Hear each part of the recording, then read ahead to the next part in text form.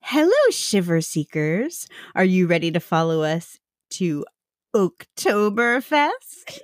Ooh, I'm Cynthia. And I am Stephanie, and you have found the dark oak.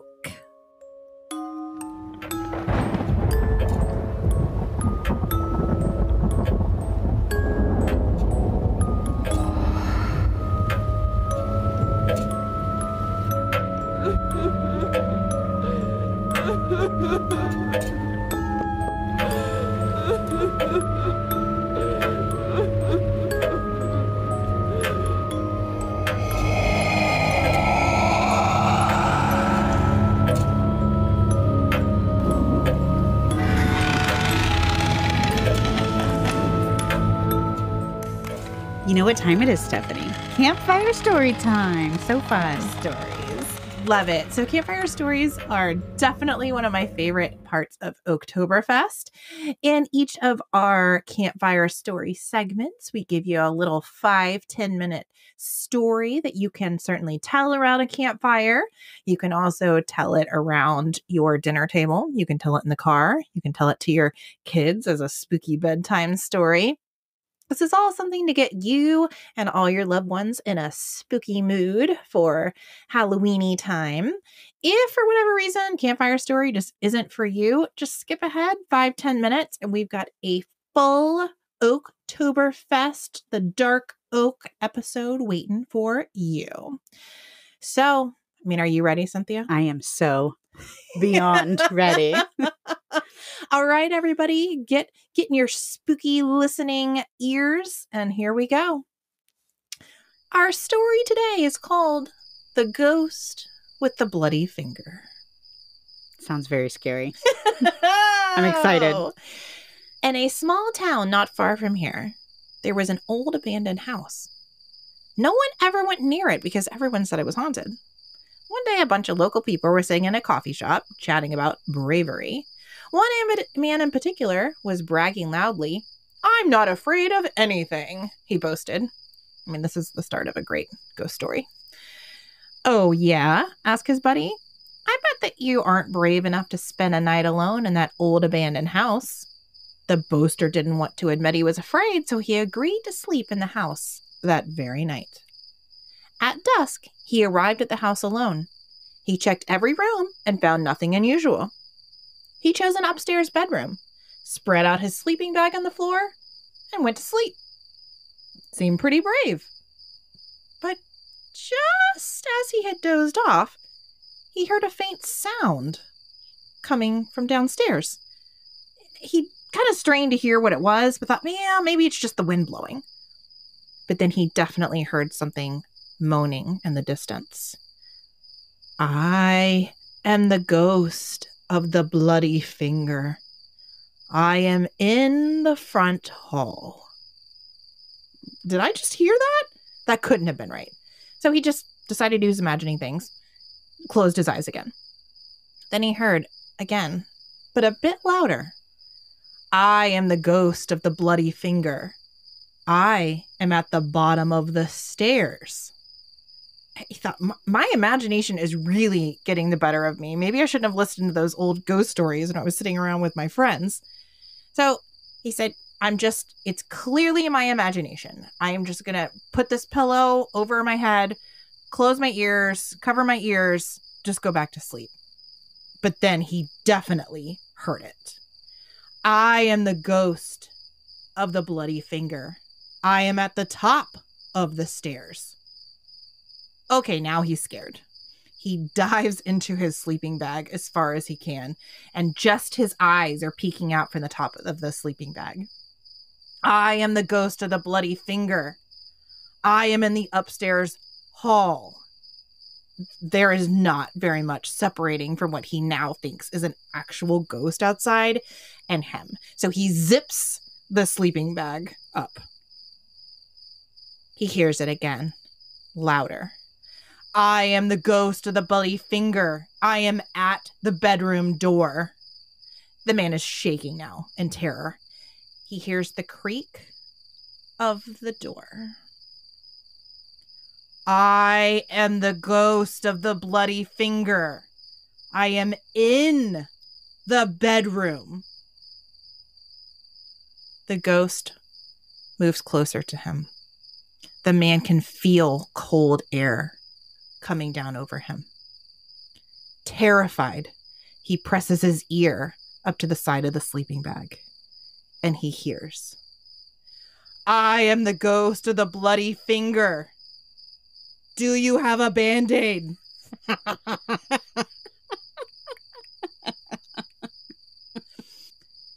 So, lesson learned, we're all created equal. And, you know, always have a first aid kit. Always keep a first aid kit.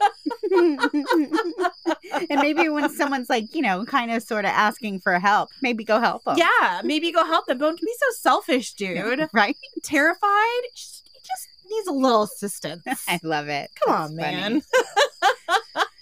That was a good one. I like it. Well, if you like that, you're definitely going to like what I'm bringing to you next. Today's Oaktober Fest topic is werewolves. Oh, yes, please. I love it. Now, modern day versions of werewolves are pretty pervasive in today's culture, right? I mean, they're kind of everywhere. Authors and movie makers have gone bananas with the idea of these mystical creatures. Normally, there's some werewolves like pitted against vampires or other mythological creatures. Twilight, anyone? Classic. I also am going to report for all of our listeners that can't see us in this lab right now. I've got on my Team Jacob shirt. I can confirm she does, in fact, have a Team Jacob shirt on. With an enormous heart, just in case you're questioning where my allegiance lies. Don't send me hate mail. I will not change my mind. No. Team Jacob for life. Yes, I'm with you on that. The original concept of werewolves, though, as I realized when I started researching this episode, is much more sinister, much more bizarre. Really? Yeah, and much more tangible than I think most people realize. Okay. In medieval Europe, being a werewolf or possessing the ability to transform into a wolf was not considered fantasy. It was like a real possibility. Oh, okay. It could happen to you. It could happen to people around you. And because of this, naturally, people were really terrified of werewolves, right? It's like a real thing. People, usually men, would be accused of this type of witchcraft. It was considered a type of witchcraft and obviously involved shape-shifting into wolves. Often bizarre behavior that was witnessed, like situations of rape, incest, cannibalism, and multiple killings that we would now classify as serial killers were then classified as werewolves. Oh, wow. Interesting. That is very interesting. Yeah. So they would find the person guilty of these crimes, but they would blame it on the influences of dark magic. Okay. So they would say, you're a cannibal, which, yeah, they're a cannibal, but they would say there's no way a man, like a person, could do that. So you must be a werewolf. Okay. Yeah. So a lot of interesting stories kind of came out of researching some of these. In the 15th and 16th century, accusations were pervasive enough that it became known as the period of the Werewolf Trials. Okay. Which I had never heard of. I have never heard of either. Yeah. So before the Salem Witch Trials were even a thing, werewolf trials were forging the trail. Okay. Now that you say that, I have seen some werewolf movies that kind of allude to that. So, okay. Yeah. Now, lycanthropy, which is the belief that one can become a wolf or that individuals can become wolves, has existed for a millennium. The earliest surviving example of man-to-wolf transformations is found in the Epic of Gilgamesh, which is an ancient epic poem originating in Mesopotamia around 2100 BC. Wow. So we're going way back. Way back. Way back. Okay. However, the werewolf as we now know it first appeared in ancient Greece and Rome in ethnographic, poetic, and philosophical texts. Okay. The werewolf myth became integrated with the local history of Arcadia, which was a region of Greece. Here, Zeus was worshipped as Lycian Zeus. So Lycian is spelled kind of like lycanthropy. They just pronounced it a little different. So Lycian Zeus meant literally wolf Zeus. Oh, They consider how him, interesting. a wolf Zeus.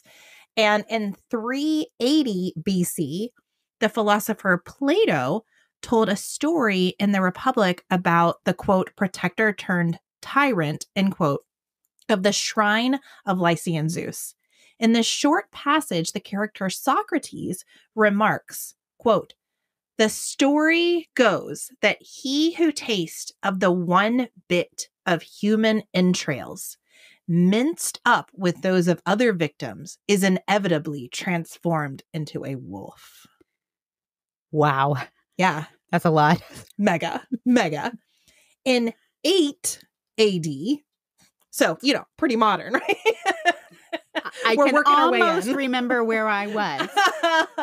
In 8 AD, the famous Roman poet and scholar Ovid describes the transformation from man to wolf. Quote, he tried to speak, but his voice broke into an echoing howl. His ravenous soul inflicted his jaws. His murderous longings were turned on the cattle, but he still was possessed by bloodlust. His garments were changed to a shaggy coat and his arms into legs. He was now transformed into a wolf. I love it so much. I do too. I mean, it's terrifying, but it's also really kind of exciting. And kind of like in a weird way, Romantic. like romantic. Yeah. And it's a weird one to say, but I thought of that too. It's very, Okay. Yeah. I'm glad I'm not alone because I'm over here like, don't say it, Cynthia. Don't say I was like, is that weird? I am wearing a Team Jacob shirt. I don't know. Maybe I'm influenced. Could be. Now, werewolves really made their mark on history in the early 15th century in what is now Switzerland. It would stay a hot topic through most of Europe into the 18th century, eventually mingling with the witch trials. So there would be like werewolf trials and witch trials kind of at the same time. Famine, plague, war, and religious struggles gave rise to many of these superstitious beliefs. And many of the fears included women being accused of being witches and men being accused of being werewolves. Oh, that's interesting. Mm-hmm. In early Germany alone, there are over 300 werewolf trials. Wow. Yeah, it was really a thing. Okay. Yeah. Interestingly, though, in areas where wolves were almost completely eradicated in Europe, there are no records of werewolf trials. So like where actual wolves did not live, there were no werewolf trials. Yeah, there were no werewolf trials. Hmm. Nor are there any in Mediterranean areas of Europe where, again, like wolves don't live. European werewolf panics were centered in areas with wild wolves, like heavily forested areas, as well as cultures that had a strong livestock culture, such as in Germany and France. Fears of real wolves preying on animals and children grew into fears of demonic wolves. So real wolves that actually kill people got combined with these superstitious beliefs, creating werewolf panic. And I can kind of see that because, like, you take a little bit of the truth. Oh, now be careful. Exactly. Blah, blah, blah. Exactly. Okay, I get it. Now, the most notable and publicized werewolf trial was that of Peter Stump, who was a wealthy German farmer put on trial in 1589. His life, alleged crimes, trial, statements from neighbors and witnesses on the crimes, and the punishment for his crimes were all recorded in a 16-page pamphlet recorded in German. The following year, it was translated into English. Now, unfortunately, at this point, all the German records have been lost over time. Incredibly, 2 of the original English translated versions still exist today. Wow. One is at the British Museum, and the other one is in Lambeth Library, both in England. That's pretty amazing. It is amazing. Yeah. Now, I viewed a photo of the front of this pamphlet, and I have I have the text directly here for the front of the pamphlet. Okay. It is written in Old English. Okay. And when I say Old English, I mean old. It took me a while to even decipher like what some of the letters were, what some of the words were because of the strange texts, some of the spelling. but this is what it says. A true discourse, declaring the damnable life of one Stub Peter, a most wicked sorcerer, who in the likeness of a wolf committed many murders, continuing his devilish practice 25 years, killing and devouring men, women, and children, who, for the same fact, was taken and executed on the 31st of October, last passed in the town of Bedburg, near the city of Kolin in Germany. Truly translated out of the High Dutch, according to the copy printed in Kolin, brought over into England by George Boris, ordinary post, the 11th day of the present month of June 1590, who did both see and hear the same. At London, printed for Edward Vinge, and are to be sold in the Fleet Street at the sign of the Vine. Wow. Isn't this fun? It is. So he was executed. Oh, I'm going to tell you all about him. Okay. He was absolutely executed. Because as you're reading that, I'm thinking, did he really kill all the people? Like, okay. Yeah. All right. You're already getting excited. I'm like, tell me about this guy, Peter. Now, this pamphlet is reported as being the most accurate account of Peter Stump's life and death, but there are also additional publications and eyewitness reports confirming the details of the pamphlet. So it's believed by historians that most of the things reported are true. Okay. You know, because of course you say, well, is this fiction? Is this fantasy? Is Sure. this like a precautionary tale? No, there are eyewitness reports that back up a lot of this. All right. That's awesome. Now, in the Middle Ages, there were several weaponized methods by which you could turn into a werewolf. First was being bitten or scratched by another werewolf. Okay. Right? That's kind of in line with what we think today, Yes. right? But you could also be turned by drinking from a lycanthropous river, a magic river. Okay. I was going to ask, am I dumb if I ask what lycanthropy? Well, remember, lycanthropy is the that's right. belief that The you can belief. turn A into wolf. a wolf. Okay. So a wolf. So if you drink from a lycanthropous river, like an enchanted river, Clearly. You could clearly. become. Okay. I mean, yes. these are the obvious ways you become a werewolf, right? Right. So somebody either knowingly or mistakenly drank from this random lycanthropous river and is now a werewolf. Sure. Also, drinking water from a wolf's paw print on the ground, werewolf.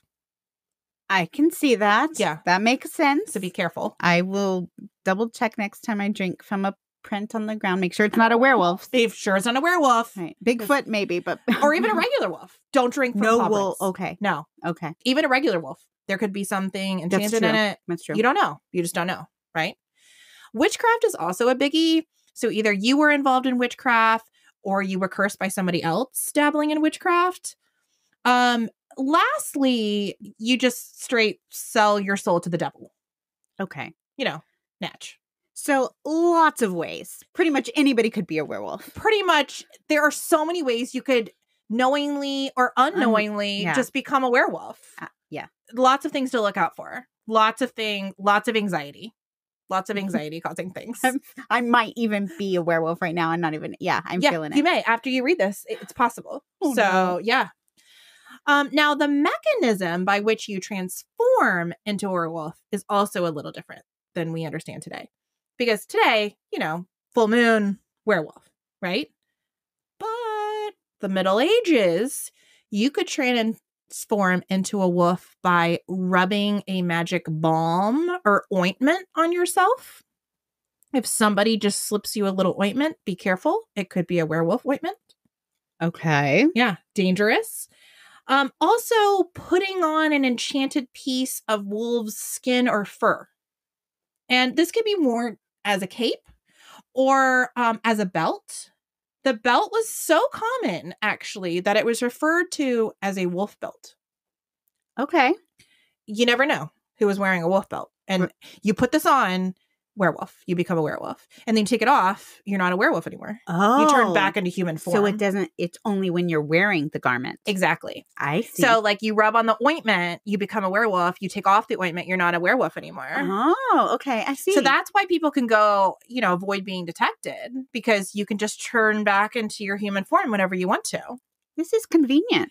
It is. Okay. It is, especially when you're trying to accuse someone of being a werewolf because you're like, well, where's your wolf belt? Yeah, exactly. Mm-hmm. They can't turn into a wolf without a wolf belt. And what if they've hidden it? What are you going to do? We're stuck. Yeah, we're stuck. Now, some of this happened with our old friend Peter Stump. He was apparently a wolf belt wearer. So that's how he became a werewolf. And now how he came to be known as a werewolf isn't completely clear. We're given two different stories. The first is that Stump is arrested after a local farmer enters a fight with a wolf and cuts off his left paw with a sword. When the farmer later encounters Peter Stump, the farmer sees that Stump is also missing his left hand. So put two and two together, boom, werewolf. Okay. Is that how he got his name? You know, some people have theorized that. Again, if this was kind of a made up story, that would make sense, right? And I will say, Stump is the English translation of his name. Oh. His German name is more like Stumpf, like it's spelled a little different. It's a weird coincidence. It is a weird nothing coincidence, else, right? But as also the wearer of a German name, I understand how the pronunciation really does. It does make a difference. Yes. And actually, even in this particular pamphlet, his name is spelled Stuppe. So it's more like stoop. Okay. So anyway, I'm just using probably coincidence. It's probably coincidence, but I mean, noted. Yeah. It's an interesting point. It is. Yes. So Stump had a stump. Okay. And so they were like, you must be a werewolf. Obvious. I mean, obs. The second account is that after a series of murders and livestock deaths, local villagers formed patrols, like lookouts, like a neighborhood watch. And one night, Stump was spotted in his wolf form and subsequently chased by villagers. But then Stump removes his magic belt. But unfortunately, he did it in front of all these eyewitnesses. And, they arrested him. They're like, you're a werewolf. So everybody saw the wolf take off his wolf belt and turn into Peter. One of two possibilities. Okay. So either he's missing his left hand. Which coincidentally, someone across town also cut off the paw of a wolf. And so probably the same, or he just was a wolf and people were chasing him, and then he just took off his wolf belt and then he transformed back into Peter Stump, and they're like, hey, you're a werewolf. Okay. Yeah. I love that, the real strong evidence they're bringing. Yeah, exactly. Now, prior to Stump's arrest, he was a respected farmer in the town. Although the exact place and date of his birth is unknown, it's likely near Bedburg, Germany, around 1530. In 1589, at the time of his arrest, he was a 50-year-old widower. He had a mistress named Catherine, and he made a good living with which he supported his teenage daughter and his son. The Stump pamphlet reads, quote, he would go through the streets of Cologne, Bedburg, and Efprath in comely habit, and very civilly, as one well known to all the inhabitants thereabout. And oftentimes he was saluted of those whose friends and children he had butchered, though nothing suspected for the same. Ooh, that's chilling. Yeah, exactly. I mean, how had they thought he was his friend? Here he is just eating people. Terrifying. Yeah. During Stump's quote, trial, it's a trial. It's an air quote trial. He was stretched on a rack. Oh, no. And threatened with torture. Oh, because being stretched on a rack wasn't enough. Okay. The heavy hand was coming. So instead of being tortured, he confessed to having practiced black magic since he was 12 years old. He claimed that the devil had given him a magic belt and girdle, which enabled him to metamorphosize into, quote, the likeness of a greedy, devouring wolf, strong and mighty, with eyes great and large, which in the night sparkled like fire, a mouth great and wide, with most sharp and cruel teeth, a huge body, and mighty paws. Okay. Yeah. So that's a confession.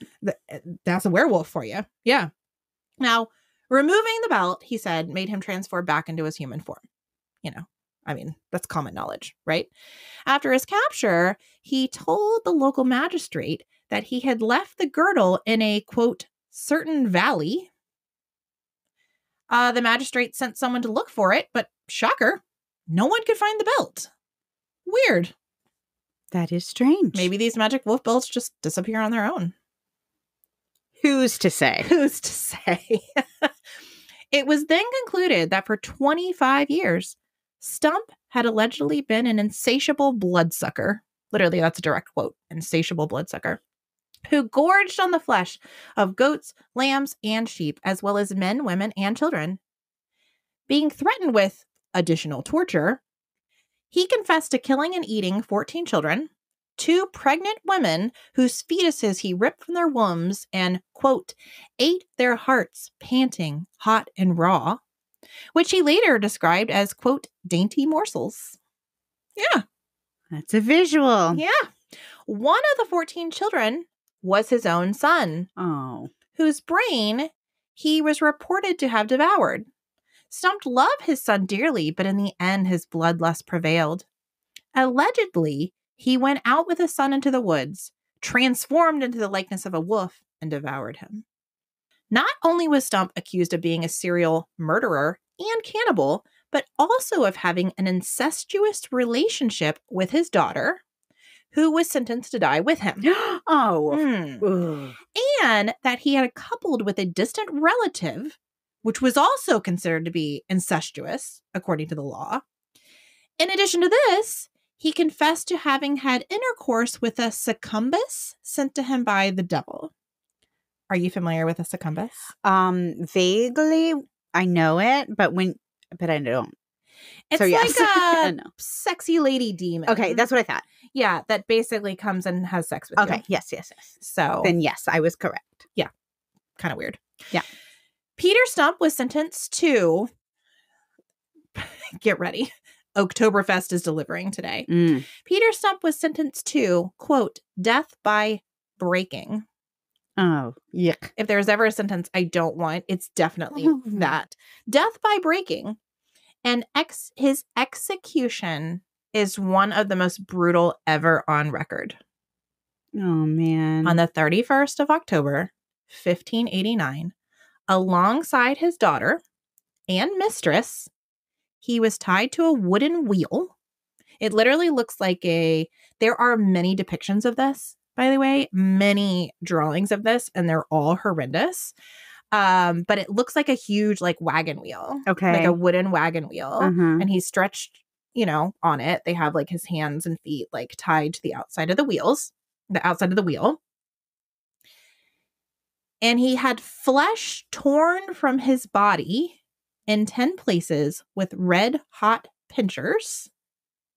And then they continued by pulling the flesh off of his arms and legs.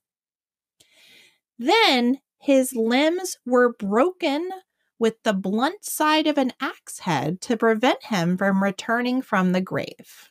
Oh my gosh. He was then beheaded and his body burned on a pyre. And a pyre is it's like a big stack of wood that you use to burn corpses and stuff. It's not necessarily for executions, but you can burn corpses.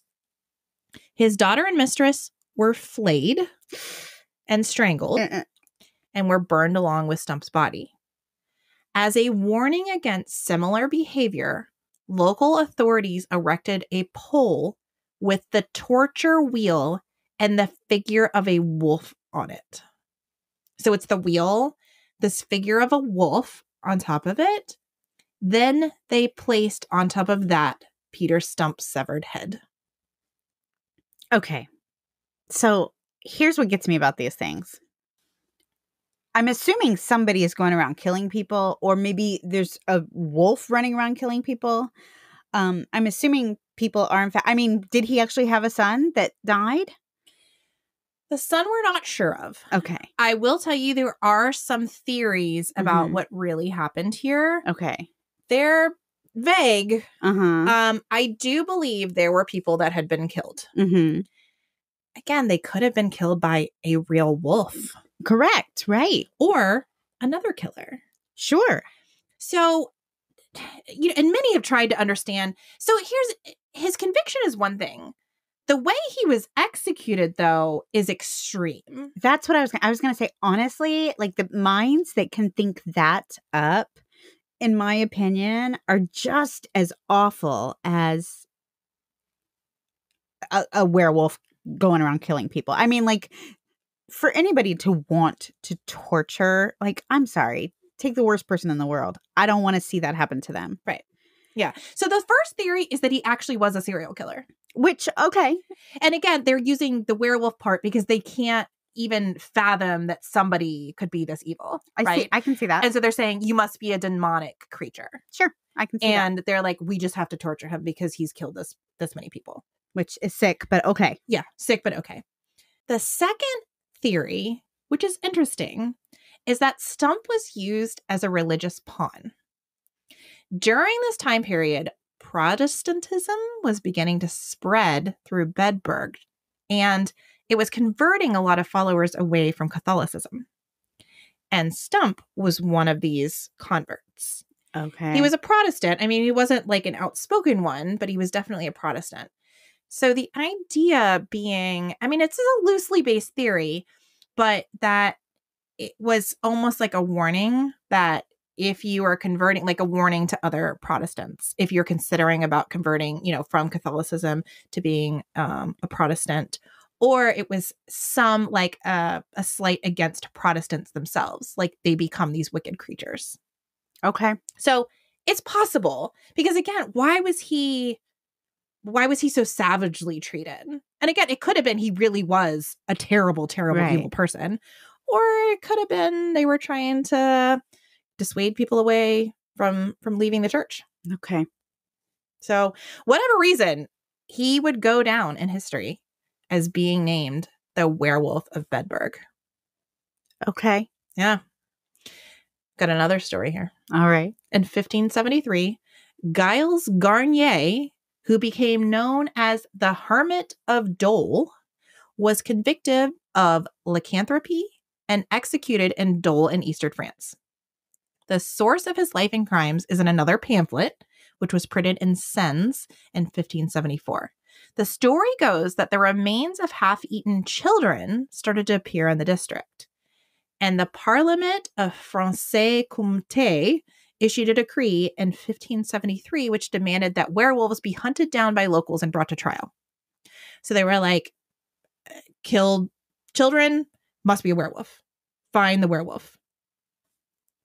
One night, workers headed home accidentally came across Gilles Garnier crouching over a dead child. They initially thought the figure in the shadow was a werewolf, but as the light from their torches illuminated the scene, they identified that it was actually Garnier. Acting quickly, the men caught him and took him to the magistrate. And they said, something ain't right here, right? He's hanging over like a dead kid. Garnier was, of course, tortured to extract a confession. He explained that he had spent much of his life as a hermit in the St. Benoît woods. He married in 1572 and fathered children, but he struggled with the new task of feeding more than one mouth. Desperately foraging one night in the woods, a specter appeared to him and offered him an ointment that could turn him into a wolf, allowing him to hunt more effectively. Garnier then confessed to having stalked and murdered at least 4 children between the ages of 9 and 12. In October 1572, his first victim was a 10-year-old girl who he dragged into a vineyard outside of Dole. He strangled her, removed her clothes, and ate the flesh from her thighs and arms. When he had finished, he removed some flesh and took it home to his wife Apolline to prepare for dinner. Did he actually do that? I think so. Okay, so he's a sicko. Because I was going to say, is it possible when he was found that he was like, maybe if I came across a child laying in the middle of the road, I'd probably crouch over him too to see if I could help. I'm always suspect of any confession that comes because of the threat of torture. Mm-hmm. Let's just be real. Sure. Right? And he absolutely was tortured. This guy's really a weirdo, though. Well, That's that's just a my weird feeling. thing to come up with. That's a weird thing to come up with. And there's more. Okay. Weeks later, Mm-hmm. weeks later, Garnier savagely attacked another girl, biting and clawing her, but was interrupted by passerbys and fled. Oh. Unfortunately, the girl succumbed to her injuries a few days later. In November of that year, Garnier killed a 10-year-old boy, again cannibalizing him by eating from his thighs and belly and tearing off a leg to save for later. Oh, wow. So he's just a total nut job. Yeah.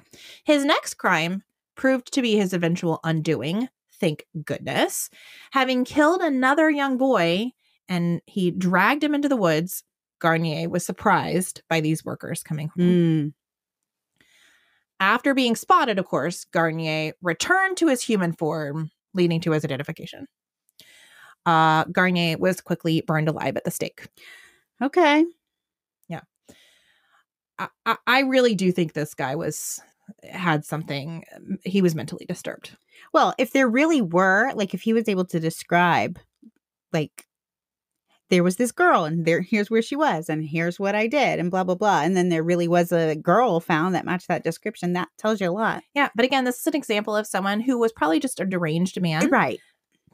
But he was considered a werewolf. Right. Because how could they think anyone could do something so horrendous? Right. So awful. Think of all the werewolves the people who would be considered werewolves today. I believe they're walking amongst us. Yes. Genuinely. It makes me look at them differently. That's interesting. I'm like, you are so evil. You must be a demonic supernatural creature. That's, yeah.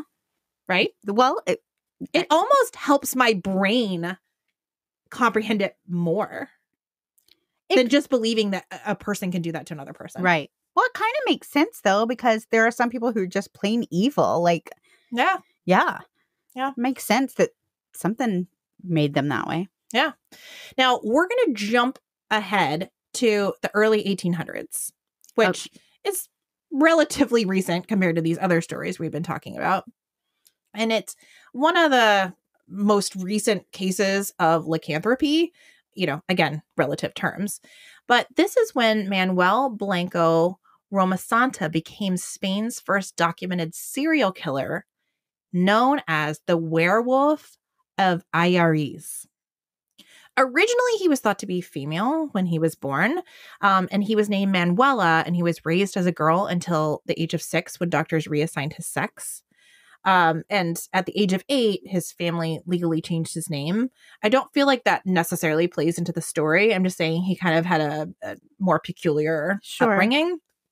As an adult, he was very short in stature, somewhere between 5'6" and 5'11" in height. So, like Cynthia. Oh, no, that's taller than me. And my husband, who is my height. Love you, honey. He had blonde hair and had what many called soft and tender features. So, a slight man, softer features. He originally worked as a tailor and he married.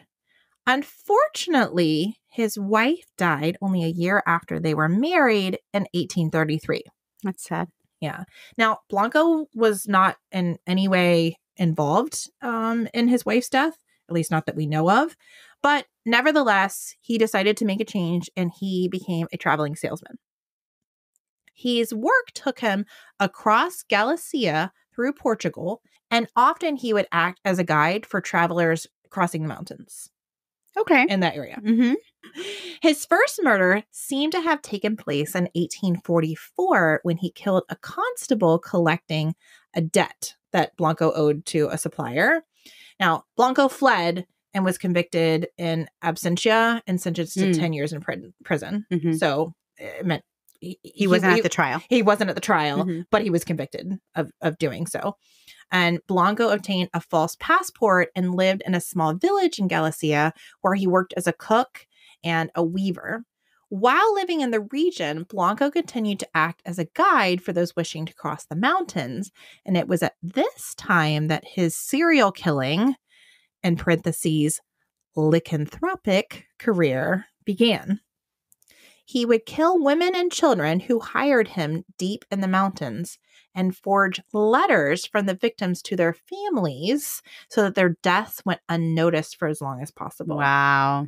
Suspicions grew when he began selling the victims' clothes and soap rumored to be made from human fat. As soon as you said soap, I knew it. Which earned him the nickname the Tallow Man. Ooh. Whoa!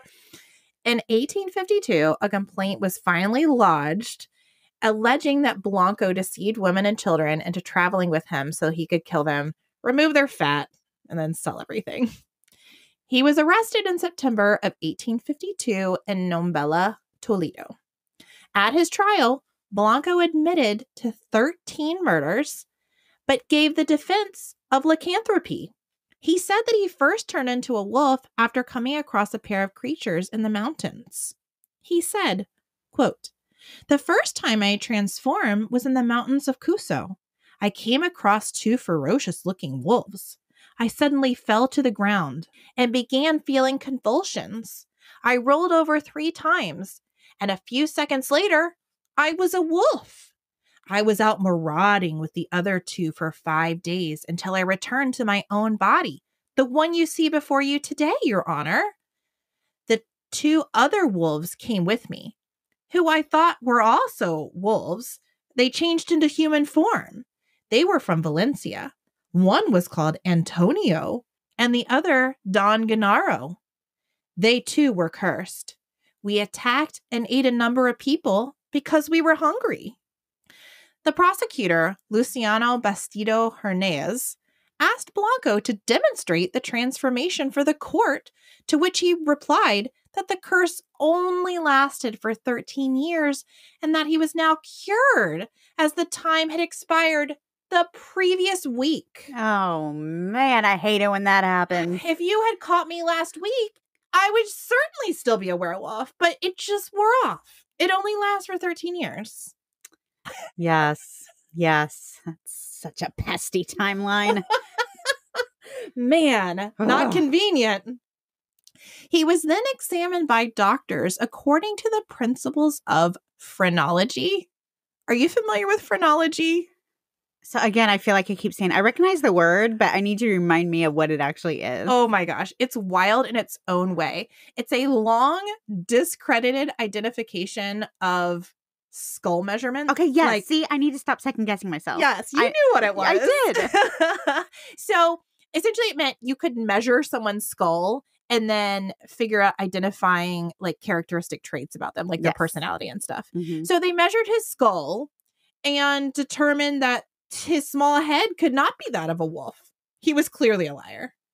Okay. So, none of the fact that he couldn't transform or anything meant anything, but the fact that his skull didn't line up, they're like, liar. So this should have saved him then, because he's not, in fact, a werewolf, right?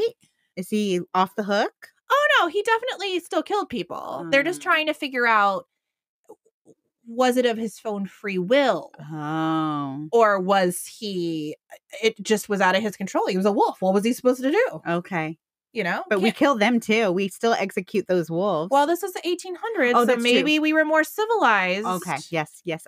You're correct. More civilized. Mm-hmm. So, yeah. So he was like, if I did it when I was a wolf, how can I be held responsible? I'm just working on natural instinct. Okay. Mm-hmm.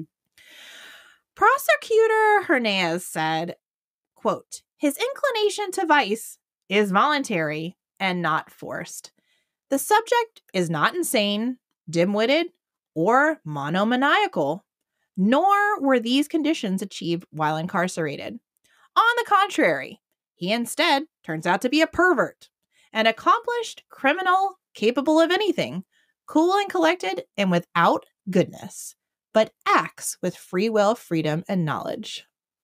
Boom. Mic drop.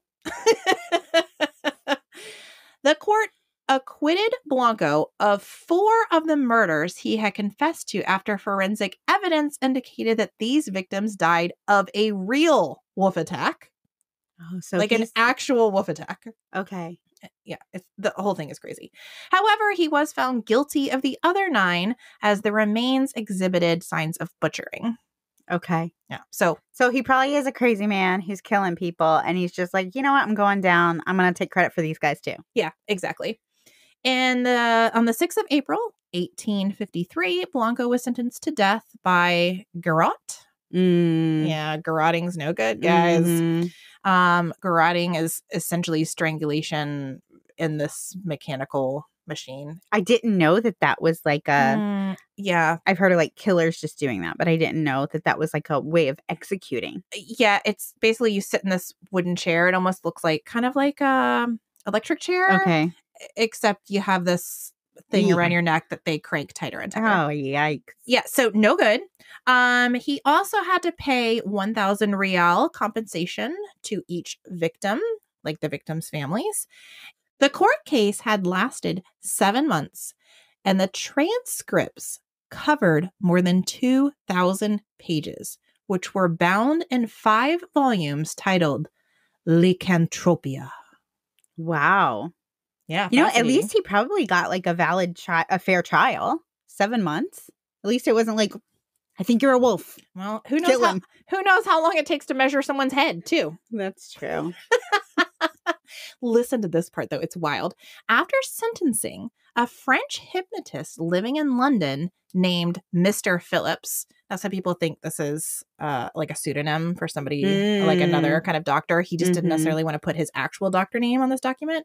But a hypnotist named Mr. Phillips wrote to Jose de Castro y Orozco, which was the Spanish Minister of Justice, stating that Blanco was indeed suffering from lycanthropy and was not responsible for his actions. He thinks he's turning into a werewolf. He can't control himself. He claimed that he had successfully treated the condition through hypnosis and asked that the execution be delayed so he could study the case. The Minister of Justice wrote to Queen Isabella II of Spain, who personally commuted the death sentence to life imprisonment by royal order of 13 May 1854, and Blanco was transferred to a prison in Calanova. Wow. The Calanova prison and its records no longer exist, but it is widely believed that Blanco died within months of arriving. Locals say it was from illness, but there is also a rumor that he died after being shot by a guard who wanted to see him transform. I can see that. Yeah. I can see that. Wild, right? So it would seem that the wolves of old, while not necessarily predators in the form of a wolf, may have simply been predators in the form of a man. Which, truly, I really can see how this legend grew. Yeah. I really can. Yeah. I mean, men literally so vile and evil that the only explanation fitting for this behavior was that they're demonic. Wow. Now, on the lighter side of things, I mean, werewolves are kind of everything you want in a cryptid, right? Yeah. I mean, mysterious, powerful, on the edge of being dangerous. Slightly sexy. But slightly sexy. We can't say romantic, that out loud. But we won't. Team Jacob. I will say, if you are looking for a little bit more werewolf indulgent on this spooky season, I would recommend the new movie, The Wolf of Snow Hollow. Oh, I've not seen it. Yeah, it's fun. I mean, it's a little bit creepy. It's a little bit funny. You're not ever really sure if it's a horror movie or like a comedy. It's a fun. Okay. It's a fun one. And yeah, just another little thing to get you. The Wolf of Snow Hollow. Yeah, The Wolf of Snow Hollow. And yeah, all about the big bad wolf. I love it. I just watched, I can't remember if it's called Werewolf or Wolf with Jack Nicholson. Oh, I bet that's It's like good. a throwback to like the 90s, maybe even the 80s. I'm not sure. But it was fun. Yeah, It was fun. Yeah, I remember watching Teen Wolf. Oh, yes. yes. Guys, I don't necessarily recommend you go back and see that one, but man, it defined part of my childhood. Absolutely. Absolutely. I still have like vivid memories of the first time I saw that. Yeah. Fun. Okay. That was a great episode. I love it. Yeah. Totally bizarre. So bizarre. But you know what? We do this for our shiver-seeking listeners. This is all for you. All for you. All right, friends. Thank you so much for joining us here at the Dark Oak. We'll see you again for another Oaktober Fest episode. Bye. Bye-bye.